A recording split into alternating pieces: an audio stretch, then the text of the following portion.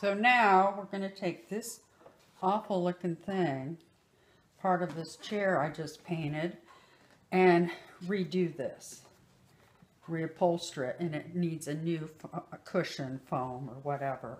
So first, of course, we have to take these things out. I mean, this fabric will just pull off, but we have to get these off. You more or less loosen them and pull them out.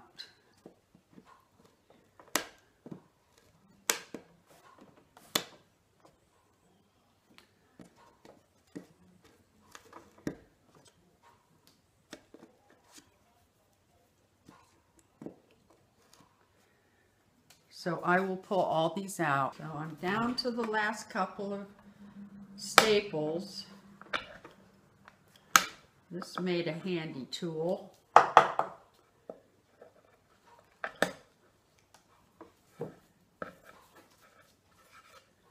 One more. Oh, and that's going to be a tough one. It's in there deep. So, let me throw this stuff away. Okay, so I'm going to turn it over and take this off.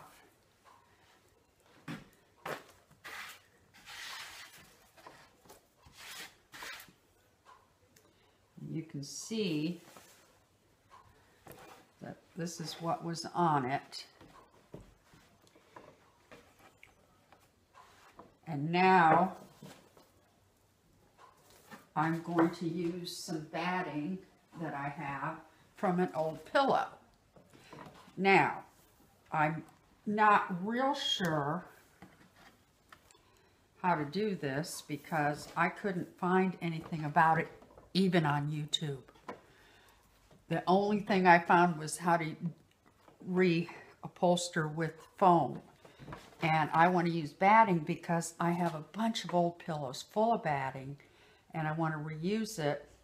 Plus that's more or less what was on there already. So I am going to use this batting. I definitely will have to cut this here. So I'm going to do that.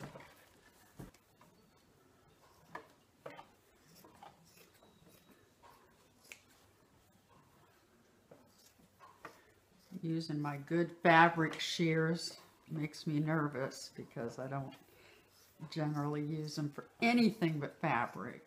And I hope this isn't going to dull them. So, but man, do they cut good. Now, yeah, this is what we were setting on. Pretty gross, eh?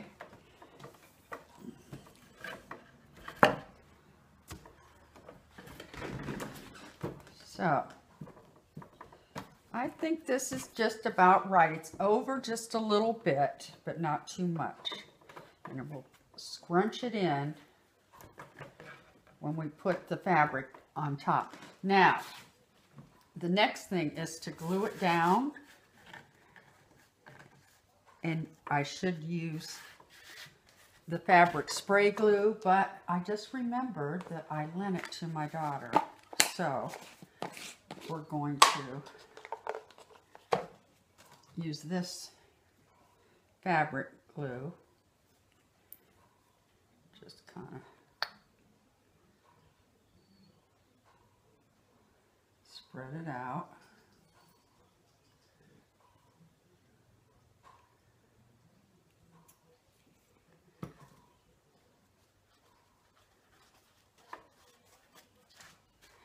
But this should work too. It's fabric glue and it shouldn't take a whole lot just to kind of keep it in place. So when you're sitting on it, it's not scrunching all over the place. A little bit more right here.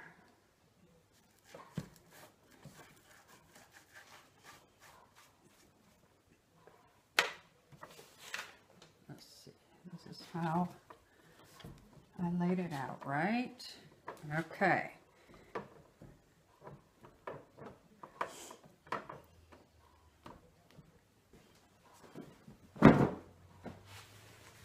Now this is the fabric I chose to recover it. This is an old balance from a set of curtains I had. And again, I saved this because I just love this fabric. It's so pretty. And the cat was sitting on it, so I'll have to get that cat hair off later. But I saved it. I had it put away, and it's come in handy because it's going to be real pretty on this chair. So now I have to cut this down.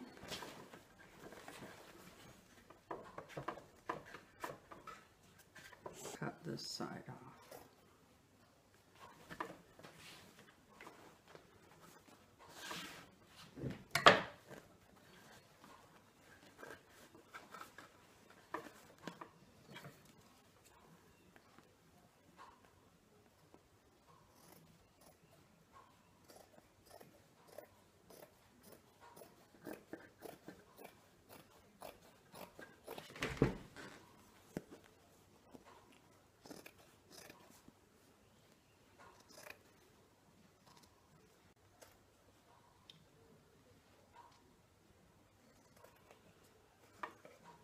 Now you guys know I'm terrible at measuring, so this is the part that scares me because I don't measure, and I'm afraid I'm gonna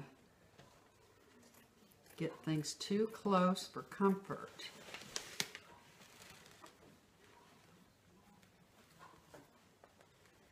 I want to make sure I have plenty of fabric. Enough on this side, enough on this side. All right, now, by looking at the tutorials, there's a whole lot of different ways to do it.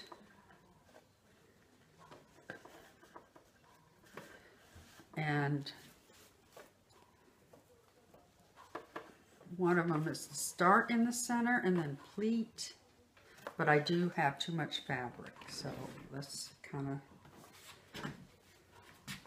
round this off on this side.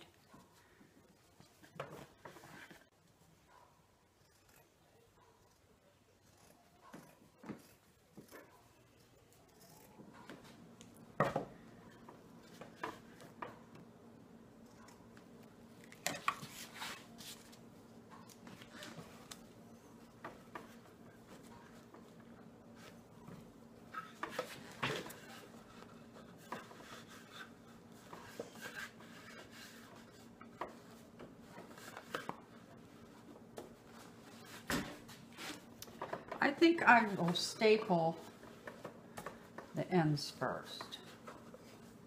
Handy power shot. This is what I used a lot in making my chicken coop. Push that under, pull it tight, tight, tight, tight.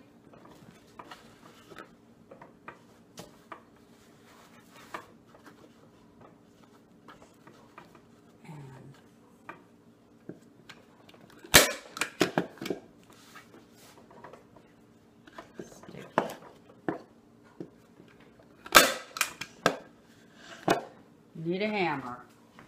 I don't think it's the stapler's fault. It's that I never push down quite hard enough. You have to push down really hard. Well, well, in any case. Now, let's get the bottom done. Then I can better tell what has to be cut off. Tight, tight, tight as I can get it.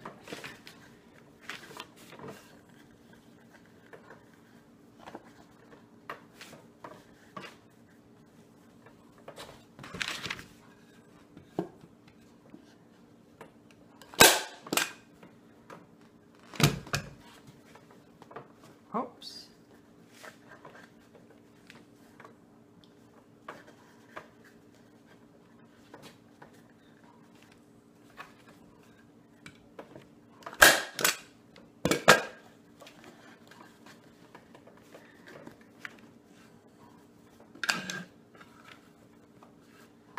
And And I think that's part of the trick of doing this, is to get it as tight as you can. Probably another set of hands would have helped to stretch, but there's none here, so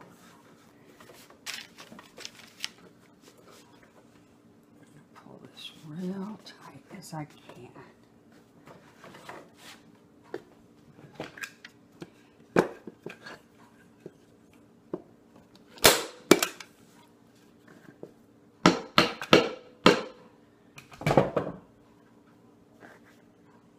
Let's take a peek, shall we?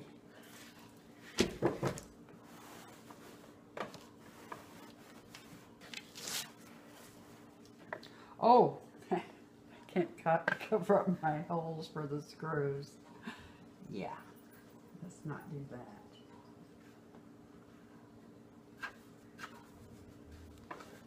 There's one. I have to cut those out.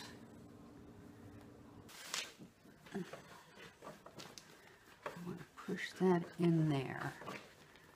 There we go. There we go. Tight, tight, tight.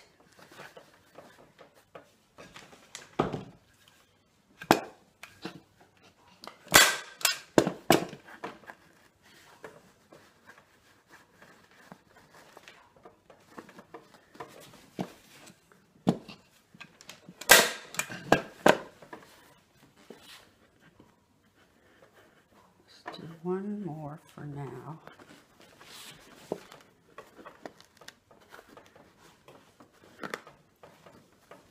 Okay.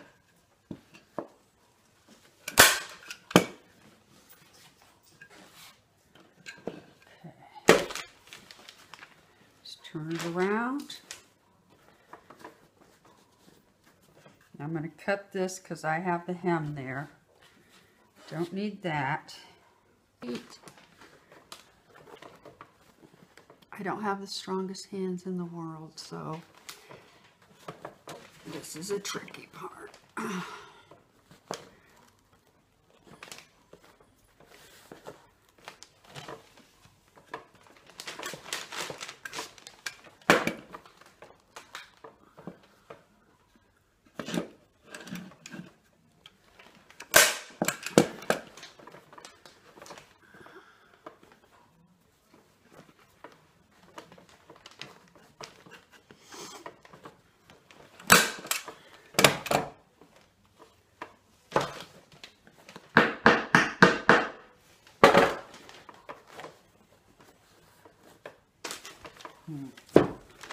I think I did too tight on that one. What do you think? We don't want to have a divot like that. On the other hand, I do want it tight. I think it'll work itself out. I'm going to leave it. Now, the corners. Maybe my hands are stronger than I thought. Yep, no, I was going to say I may have put too much foam in, but no, I want it as much padding as possible. I do think it's just going to all kind of fill in where it's supposed to be. Our butts will smash it out the way it's supposed to be. Okay, we're going to do it this way.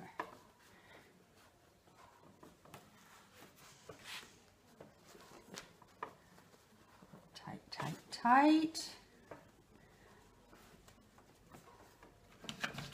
And staple.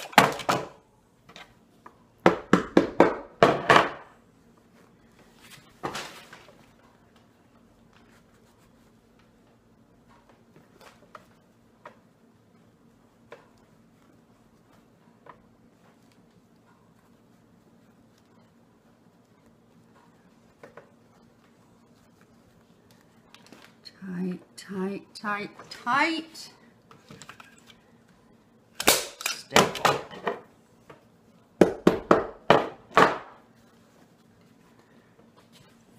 Over this way.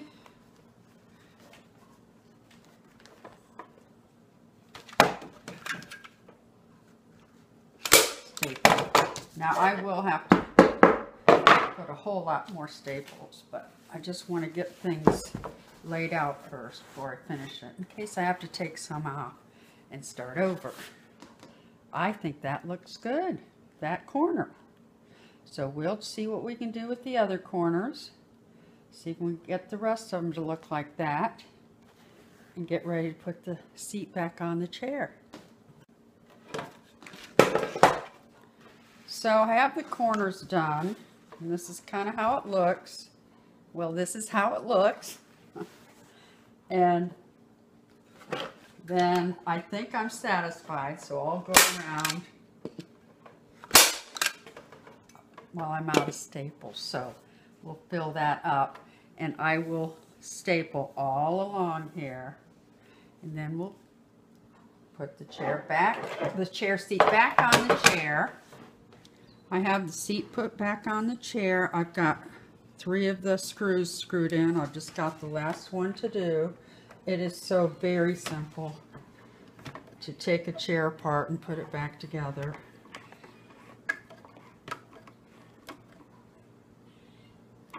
And then this is my chair. And what's left is to decoupage. And I'm going to put it right there. This is what I found to use. And it's something with a little red and gold. I had to kind of match my fabric here. So I will get the Mod Podge and be right back. So I measured the center to make sure this is nice and centered. Mod Podge and Decoupage is so super easy to do. That's why I guess it's one of my favorite crafts. You just slap some on just to kind of get it on there. Uh-oh. Center it. Even it out. Just a hair off.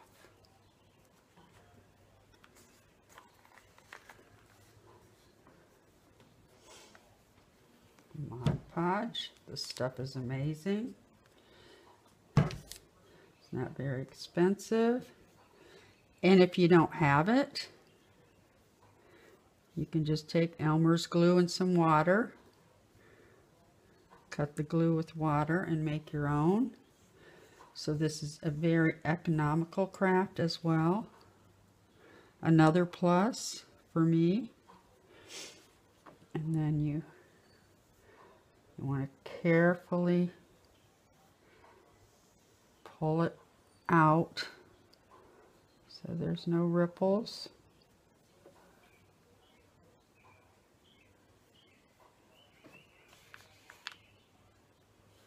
And bubbles. Kind of rub it.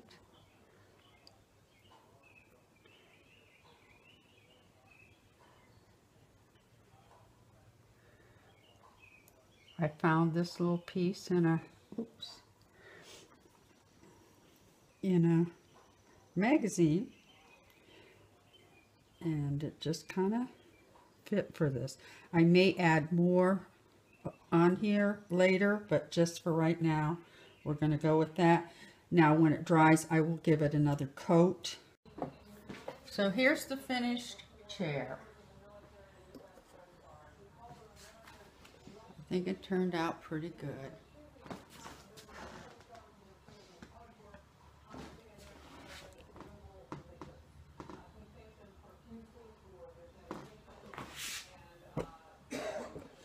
Let's see how it feels.